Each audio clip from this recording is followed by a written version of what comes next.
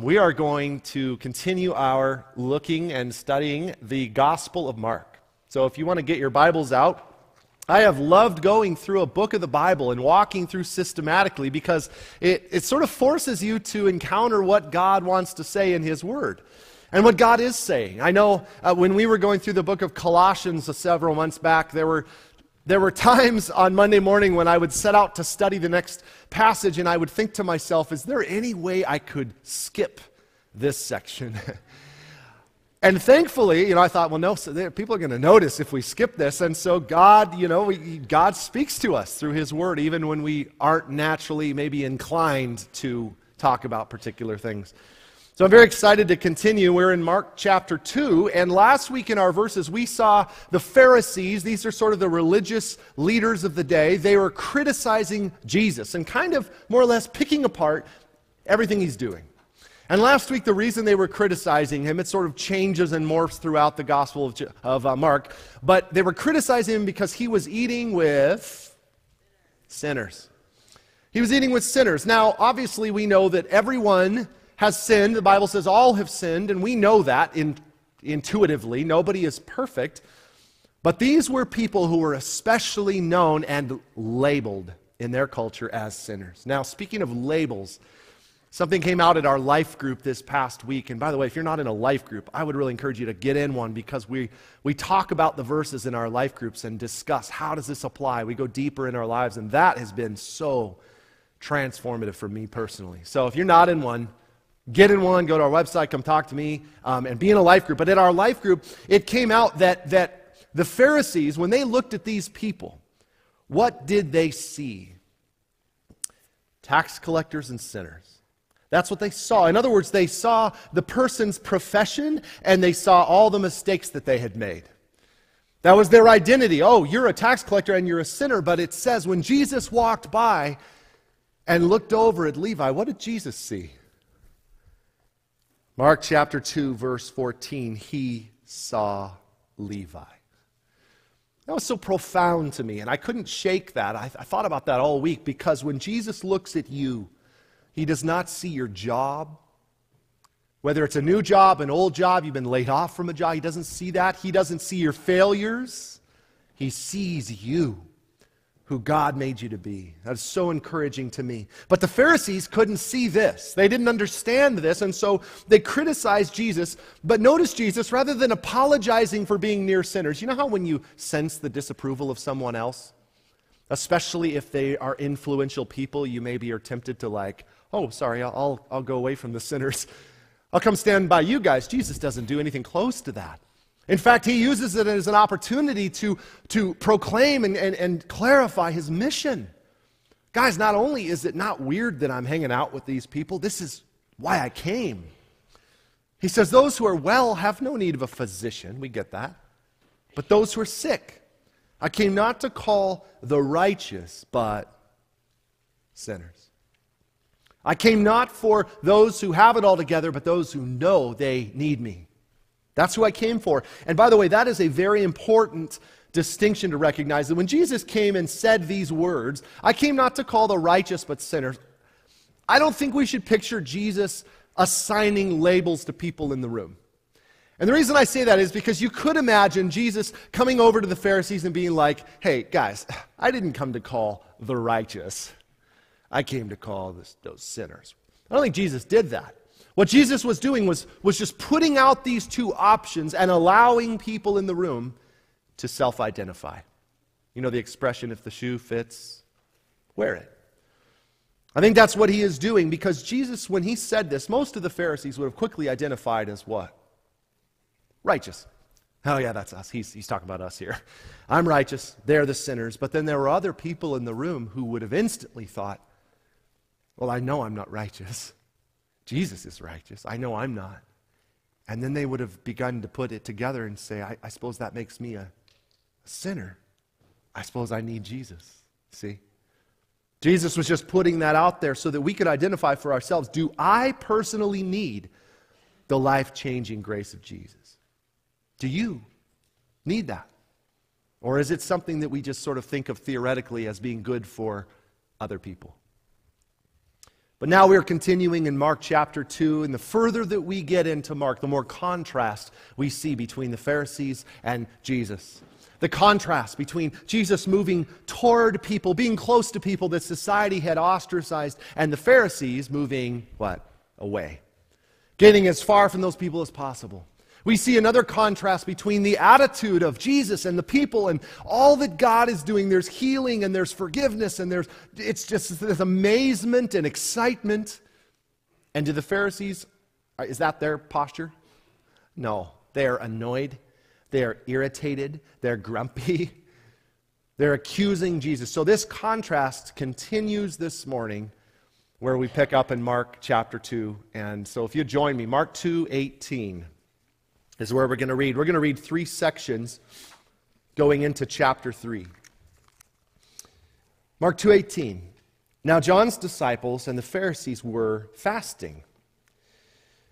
And people came and said to him, "Why do John's disciples and the disciples of the Pharisees fast, but your disciples do not fast?" Notice right away, contrast. And Jesus said to them, "Can the wedding guests fast while the bridegroom is with them?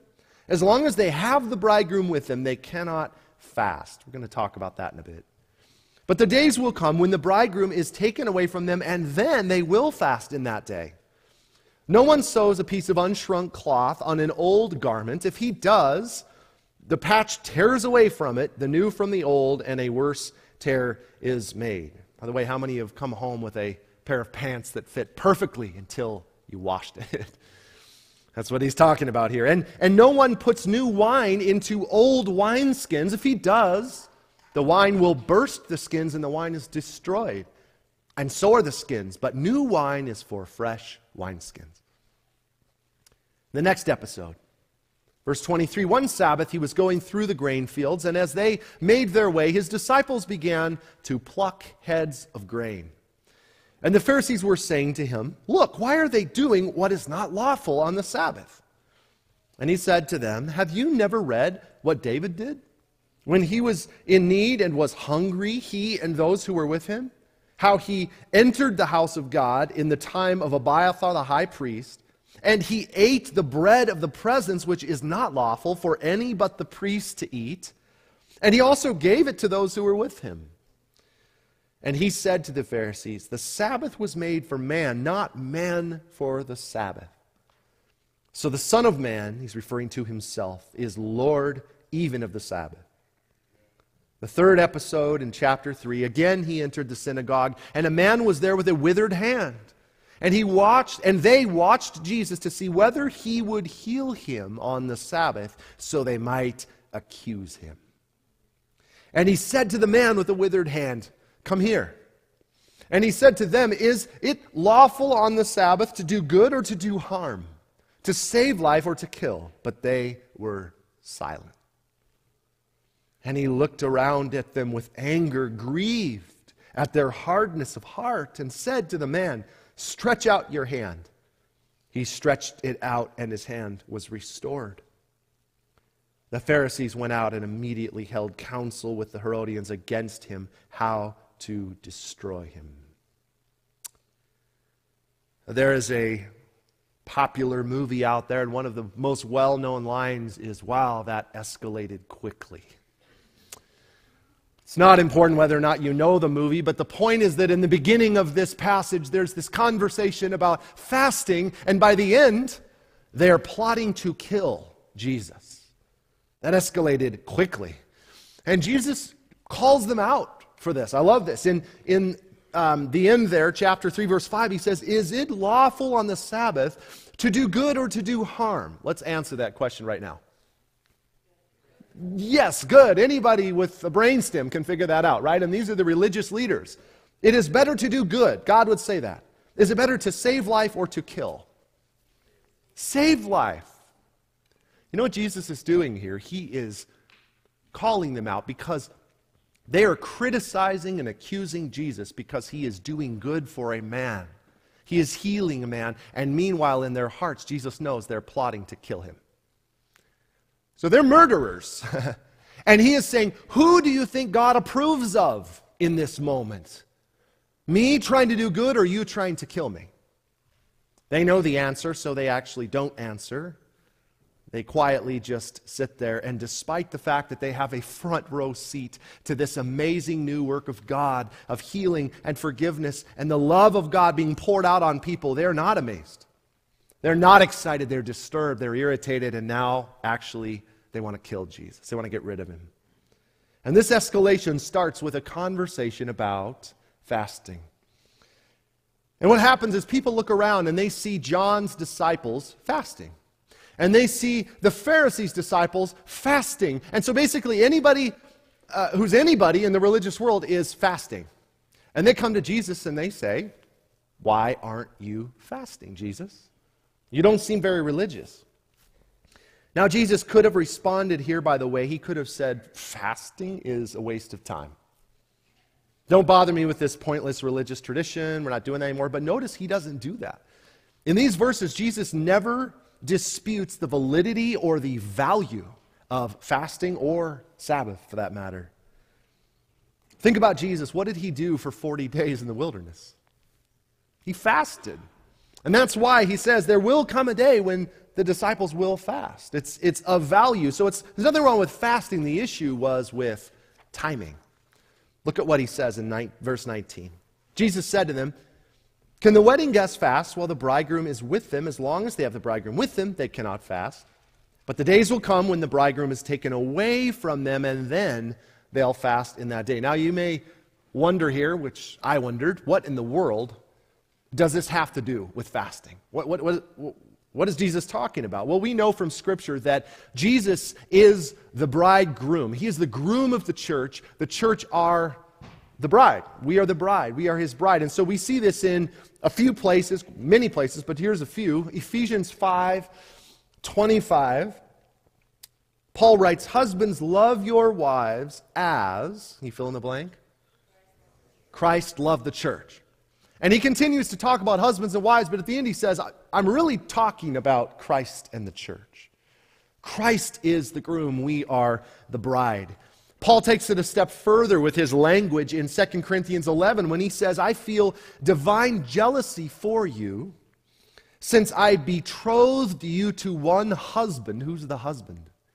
Jesus. "To present you, the people, as a pure virgin to Christ." Pretty vivid language. And when you fast forward to the end of this time, Revelation chapter 19, you don't find us fasting, you find us feasting. In the marriage supper of the Lamb, and it says there's this crowd proclaiming the marriage of the Lamb has come and his bride has made herself ready. So right there we can see the metaphors that Jesus is using related to weddings and marriage, but it still doesn't help us understand fasting unless you understand how weddings were done in this day and in this culture. You see, in our day we have maybe like a 2-hour, 3-hour event on a Saturday, or maybe some people are like, "I'm skipping that, we're eloping." You know what I mean? And in this culture, weddings, rather than a couple hours, they were a week-long, festive, joyous event. And they were so important that, this shocked me when I read it this week, that the religious leaders would actually declare during these weeks of celebration that joy and celebration was more important than observing religious rituals. Did you get that? I got a little respect back for the scribes this week. Because they would make this declaration that if the observance of any law got in the way of having a good time and celebrating at this wedding, you could put that aside during the celebration. And so what this means, by using this illustration, Jesus is saying two things. He's saying, first of all, I am not just a religious teacher. I'm not just here to annoy you or mess with your traditions. I am the Messiah and the bridegroom of the church of God. He's identifying himself this way. But the second thing he is saying when he identifies himself as the church is, whenever I am with them, which I am, there should only be joy. There should be celebration. There's no reason to be fasting because this is a celebration. We're together. And that's the point of what he is saying here. But he says, when I leave, they're going to fast. And we know that is true because when you read the book of Acts, Jesus has just left and the early church is fasting and praying and seeking God. And something fascinating really hit me this week, and this is powerful. I imagine Jesus, what is Jesus doing now? Well, after Jesus ate and drank with the disciples in Matthew chapter 26, this is the end of his time on earth, right after the Last Supper, the Lord's Supper, and he says this in verse 29, I tell you, I will not drink again of this fruit of the vine until that day when I drink it new with you in my Father's kingdom. Translation? Jesus is fasting for you and for me. Jesus himself is fasting, and I think that this leads us to a very important thing, which is the purpose. What is the purpose of fasting? And it is so profound that Jesus uses a marriage metaphor for fasting, because when I first read that, I thought, Jesus, stay on topic.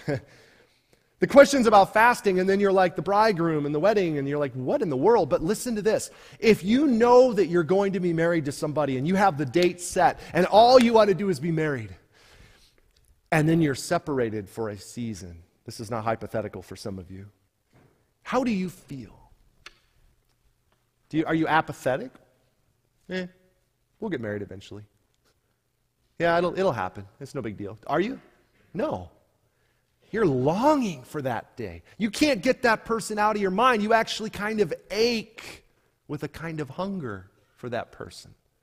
In fact, there is nothing in your current life that really truly satisfies you because you want so bad to be with them, and nothing you do satisfies that longing. That is the point of fasting, is to be closer to Christ. To hunger for him, to cultivate our longing to be with Jesus. And the reason that fasting practically helps with this, I believe, is because this ache that we call hunger, which I know we've all felt, sort of gives tangible expression to the hunger that we feel to be with Jesus. You felt that before? And the reality is that when we can't see Jesus, when Jesus isn't there with us, guess what comes flooding through our eyes and into our hearts and into our affections? Everything else. Our job, our family, politics, social media, hobbies, Netflix, and it is this never-ending stream, no pun intended, that overwhelms our senses and demands our attention constantly. And so fasting is just a way of intentionally saying, I'm going to stop, I'm going to deny certain appetites so that I can have space to hunger, to see, to be nearer to Jesus. And that is the point of fasting. But again, notice the contrast here with the Pharisees. Is that the point of fasting for the Pharisees?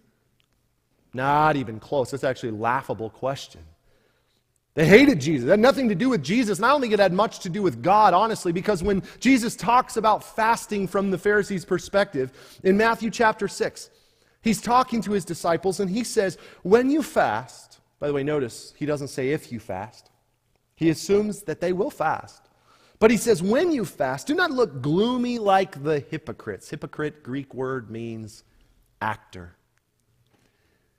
Don't look gloomy like the hypocrites, for they disfigure their faces when they're fasting to be seen by others. Truly I say to you, they have received their reward. But when you fast, not if, but when you fast, anoint your head, wash your face, stand up straight, smile, that your fasting may not be seen by others, but by your Father who is in secret. And your Father who sees in secret will reward you. See, the point he is making is don't do what you're doing to be a show for people. Do it because you want more of me. Do it to be closer to me, which of course the Pharisees didn't want anything to do with that. And for the Pharisees, it had become a rigid religious ritual they did in order to look better in front of the people. And the point of these verses is they imposed their rigid religious ritual on everybody else. They put it on everybody else. And here's the thing, though, and the reason this is important is, what does the Bible say? How often does the Bible say a Christian should fast? The Pharisees had an answer for this. Twice a week. And if you fast once a week, you're half as spiritual as me. That's the idea. And it's funny because Jesus says, when you fast, but ironically, he doesn't say when to fast. When you fast. And another example, how long does the Bible say you should fast for? A day, 2 meals, 3 meals, a week, 40 days if you're like Jesus. You see, we can talk about fasting and Sabbath and all these things. The Bible gives really good examples, and we should. But I think the reason the Bible doesn't give us the answer to those questions is because God does not want fasting or Sabbath or church attendance or giving to become a mindless, rigid tradition we check off, causing us to lose sight of the why, which in a word is who? Christ, Jesus. He is the why. And you see, the Pharisees made the same mistake with Sabbath. Because Jesus and his disciples are walking through the grain fields. They're enjoying their day of rest. They're resting in God. They're together. And, of course, the Pharisees get mad. And this is how Jesus responds. He says to them, the Sabbath was made for man, not man for the Sabbath. So the Son of Man is Lord even of the Sabbath. Now we're going to talk about these two verses because I think this is really the mistake that they were making. But notice, first of all, again, just like with fasting, Jesus doesn't say, oh, what, that old tradition? He doesn't say that. He is simply saying you have twisted the Sabbath into something God never intended it to be. And he came to rescue it from what it had become under the leadership of these Pharisees. And two things that they did, we can see the mistake that they made based on Jesus' statement. The first is, Jesus says the Sabbath was made for man, not man for the Sabbath. Now, a couple quick things. First of all, we notice the Sabbath was made by who? The Pharisees? No. And they acted that way. This is our idea. These are our rules. You obey us. You answer to us. But the Sabbath was made by God. And you actually go all the way back to Genesis chapter 2, and you see there that God blessed the seventh day and made it holy, separate, different than other days, because on it God rested from all his work that he had done in creation. So the Sabbath was made by God, but who was it made for? Man. Not Jews, but man. Made for man at creation. Yes, the Sabbath shows up in the Ten Commandments, but all the way back at creation, this is where this idea for rest started. And here's the point. This was given by God as a gift. Can you say the word gift? Gift. Yeah, this is a season for gifts. Who likes to get a gift? Come on now. Yeah. Oh man, the rest of you are jaded. I do too much hand raising. It's like the boy cried wolf. You guys are like, I'm not raising my hand anymore. I'm over it. It's a gift from God. It's given to man in order to serve us, to relieve us, to help us, to encourage us. And that may sound like a surprise, especially when you look at Mark chapter 2 and 3, because there's nothing about the Sabbath in these verses that seems like a gift. It's more like a burden, right? And the reason is because of what the Pharisees had turned it into, something God never intended. And what did God intend? I think it's this. I think it is that in this non-stop, hyper-productive world where we are defined by how much we can get done in a week, God gives us his permission to rest, to stop.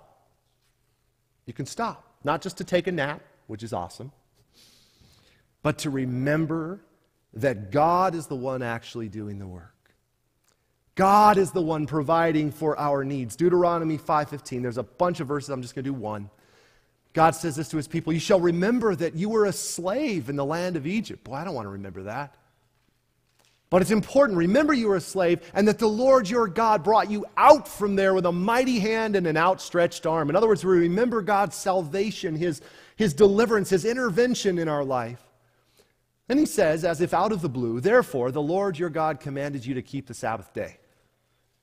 And again, you're kind of like, well, what do those two have to do with each other? I think what it is that we stop in order to fight the temptation to think that we are saving ourselves.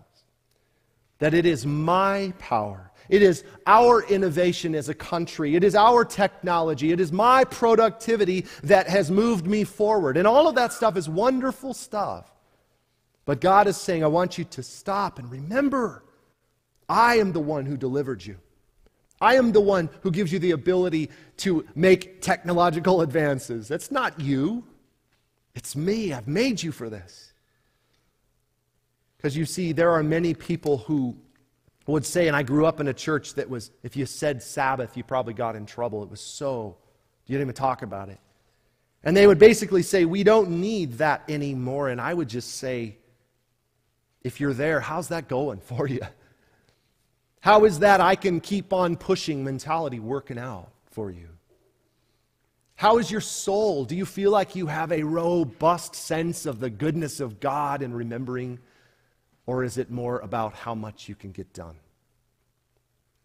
That was convicting to me this week. But we stop to remember it's God who's working in my life. And that is the true meaning of Sabbath, friends. That is the gospel, is that we rest from our works. We rest from trying to please God, to make God happy with us, so one day we stand before God and maybe He'll be impressed with us. That is not what the Bible talks about. And the Sabbath, the spiritual Sabbath, the reality of the Sabbath is that we stop working our way and trying to work our way to God, and we enter into the work that Jesus did on the cross for us.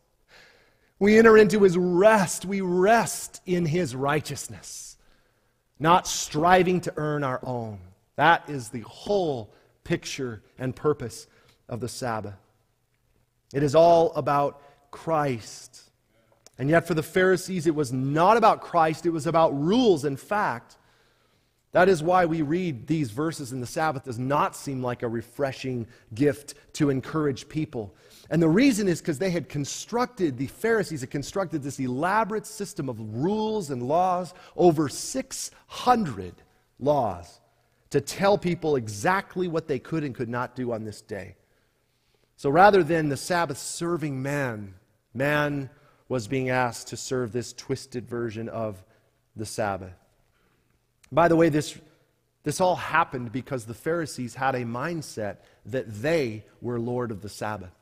You see, that kind of comes out in their statement. They made the rules. You know how you say, I don't make the rules, I just enforce them? Anybody? Yeah. The Pharisees made them and enforced them. They had made themselves Lord over this. And so Jesus comes and says, I am Lord of the Sabbath. I am in charge. I tell my disciples what they can and can't do, not you.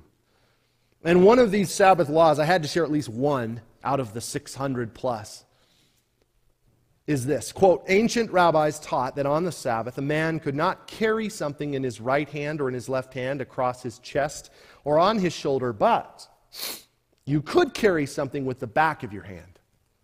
So I'm going to illustrate with a pen. Oh, I can't do it. Okay, with the back of your hand or with your foot. There's some kids playing hacky sack out there, and I was like, guys, you're okay. It's the Sabbath. Or with your elbow. I'm not even going to try. Or in your ear. Or with your hair. Bummer for... I'm still reading the quote. Or the hem of your shirt. Or your shoe or your sandal. Now, we're just scratching the surface of the silliness. But this was not silly for them. This was serious. And that is why it had become such an oppressive day. Rather than a day to rest and to remember and to delight in God, it was this day of walking on eggshells. And honestly, guys, it isn't really hard for me to understand how the Pharisees got to this place, because I think that churches and religious leaders do it all the time. And what happens is we have an honest, sincere desire for people to honor God. Let's say it starts with that, which is good. But what happens when you see people in the church not honoring God? Do you talk about and seek to cultivate a heart that wants to honor Jesus? Or do you lay down regulations for what people can and can't do? This is maybe a bad example, but a modern day equivalent I'll just throw out is that, let's say I have a desire for us not to watch inappropriate movies or TV shows. That's not a bad desire, right? But instead of talking about what the Bible says about what we put in our minds and our hearts and how that affects us and how that actually can undermine our intimacy with Jesus, I would instead stand up on a Sunday and say, no one is allowed to watch anything more than PG. How would that feel? Just put yourself there. It's awkward. I almost don't want to let that moment linger because it's so awkward. I just put that on you. Serve that rule. Another example is I'm looking at the budget and I'm thinking, man, it's lower than if everyone gave 10%. But rather than talking about biblical giving or a heart of generosity that could lead us well beyond 10%, I stand up on Sunday and say, everyone needs to give 10%, and I'm going to check every week to make sure you do. How do you feel? It's not a gift, is it, anymore? Giving isn't fun anymore, is it? And we laugh at that, but there are churches, and then many that have the name of Jesus, that operate this way all the time. And they hold people to that rule, to that measurement. And the point is, Jesus comes and he puts the kibosh on that whole way of thinking. And he comes and he says, the Son of Man is Lord. The Son of Man is Lord even of the Sabbath. I can lead people in how to honor me where God's word doesn't specifically dictate. I can take charge of this. Don't worry, I got this, Pharisee. I don't need your help. And what this means that Jesus is Lord, it doesn't mean we don't talk about fasting. It doesn't mean we don't talk about the Sabbath or what that could mean for us. It doesn't mean we don't do some of those things even together as a church. What it means is that we trust that Jesus is Lord and knows how to lead people. Amen? He knows how to show people when to fast and how long they should fast and for what purposes they choose to fast. And in the case of the Sabbath, a really great example from modern day, very real today, is the day of the week that you should meet on. That is a hot topic for some people. But honestly, I'm just going to say, I think it's just bringing Pharisee forward into the modern day. Because Paul specifically uses this language of trusting Jesus with people's decisions in this area. He says in Romans 14, one person considers one day as better than another, while another considers all days alike. Imagine that. Nothing is special. It's all special.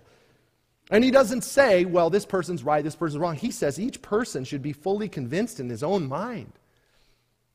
The one who observes the day observes it in honor of the Lord. Notice that. The one who eats in honor of the Lord, since he gives thanks to God, while the one who abstains and doesn't eat, there's a broader context of eating food we won't go into, but the one who abstains in honor of the Lord and gives thanks to God. See, this is the whole point of the passage, that it's not about fasting or Sabbath or showing up on Sunday morning or 10%. It is about a desire to honor Christ. It's about a longing and a hunger to see him glorified. And if that's 10%, great. If it's 20, if it's 50, that's between you and Jesus. And that is, I think, the whole point, and that is what the Pharisees missed. They had these old wineskins on their shelf that they cherished, but no substance. And what does Paul say in Colossians 2? He says, don't let anyone judge you based on what you eat or drink or regarding festivals or new moon celebrations or a Sabbath day. These are a shadow of things to come. But the substance is found in Christ. See, friends, I think that the whole key to these verses that we read this morning, and we're going to close with this, is in verse 21 and 22 of Mark 2. If you're still open there, look down at that with me.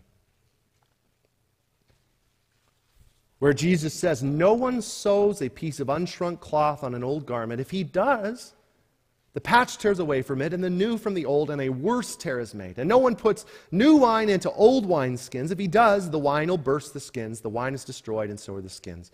But new wine is for fresh wineskins. Now, do you notice any repeated words in there? Yeah.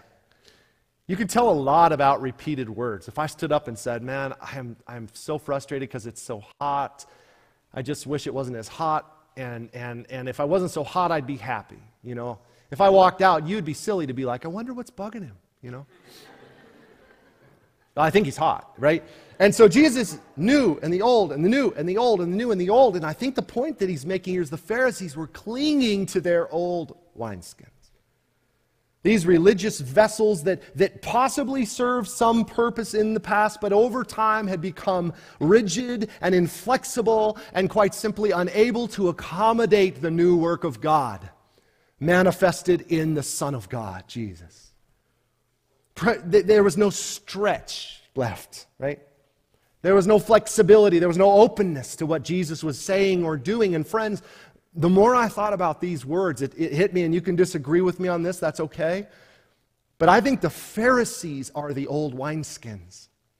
I think that's what Jesus is ultimately saying in chapter 3, verse 5. Jesus looked around at them with anger, mixed with grief. You see how sad Jesus is that they're missing out on all that God wants to do for them and in them.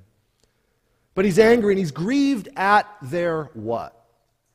Hardness of heart. I want you to do this with your hands. Just join me. Rigid, stiff, unable to respond to what Jesus is doing. And now I want you to compare that reaction to the man who stretched out his hand and was healed. You do this with me? Powerful word, stretched. As the worship team comes forward, you have in front of these Pharisees a living, breathing example of the opposite of what they were doing. See, they had these hearts that were closed off to what Jesus was saying, to what Jesus wanted to do in them and for them, and that's why Jesus grieved. He was sad and he was mad, and it was just this mix of human emotion because all they had to do was respond. But they had these hard, rigid hearts. And I think there's a reason why Jesus said to the man with the withered hand, "Come over here." Jesus didn't just say, "You're healed, go on your way so I can keep on with this conversation." No, he was a big part of this conversation. "Come over here. Stretch out your hand." And right there in front of the Pharisees, they could see the opposite of what they were doing. This man, he could have said, no, I have a shriveled hand. I'm going to be this way till I die. But he didn't. He trusted Jesus. He was willing to expand. He's willing to stretch. He said, "Okay, Jesus, I'll try that." And he stretched out his hand. He was healed. And the shame is, rather than being like, "Wow, amazing, Jesus," the Pharisees, that was it for them. Now they're trying to kill him. Why? They're not going to stretch. Remember the last time Jesus drank and ate with his disciples, he said to them, "This is my blood, which is poured out for you." And I think Jesus is saying here, I am the new wine. I am the fragrant, tasting work of God. I am the substance, and I have come down and will come in and pour myself into whoever is willing to receive me. Do you hear that today? But you have to be willing, and I have to be willing for some stretching, right? Because God doesn't just come in and adapt to our rigid form. He changes us. He stretches us, and sometimes it hurts. But the end result is what? New wine. Jesus in us and through us and flowing out of us. And I want to just close with two questions for you guys this morning. Are you a new or an old wineskin? I'm not trying to insult any of you. By the way, you may, perhaps because of your health or your age, say, "I'm an old wineskin."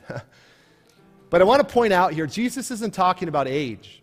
He doesn't say old and young. He says old and new. And I think that's really significant because there are people I know at this church that have been around since day one of this church that are some of the most vibrant, faith-filled, inspiring people I know. They have a new mindset, even though they may not be young. But the question basically is, what is the condition of your heart? Is there any flexing going on? Any stretching? Anything that God is doing to bring about change? Or do you feel hard, unresponsive? Number two, are there any old wineskins in your life? And this gets back to those practices or those habits, those traditions, those ways of thinking that are keeping you from being able to receive the fullness of Christ in your life. The fullness of all that God wants to pour into you. And what's happened is you have just sort of the mindless rituals, but it's kind of lost its connection to the person of Jesus. Anything? My prayer for us is that as we think about these questions, we won't cling to what we've always done. Maybe it's in your marriage, and maybe you say, well, it's just who I am. That's this, guys. How about you try stretching? See what God will do. Maybe it's parenting. Maybe it's in our lives, in our church. What is it that we're saying, I'm not going to let go of that? And I would pray that we would be willing to open up to receive Christ and the work that He wants to do. Amen. Let's pray. Jesus, we want to taste. As David wrote, we want to taste and we want to see that the Lord is good.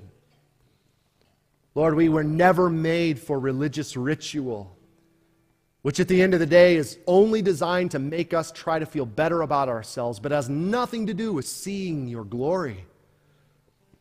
We want to see, we want to taste, we want that new wine, Lord. We want to grow, we want to swell. We want you to fill us. And Lord, that your divine fermentation process would bring us to a place where we are more Spirit-filled than we've ever been before. Lord, we need you. We know that this is a fermentation process that only you can bring about, only you can do. So we humble ourselves before you and ask that you would stretch, you would change, you would fill us. We pray all of this, Jesus, in your great name. Amen. Amen. Let's stand and sing, and then we'll close.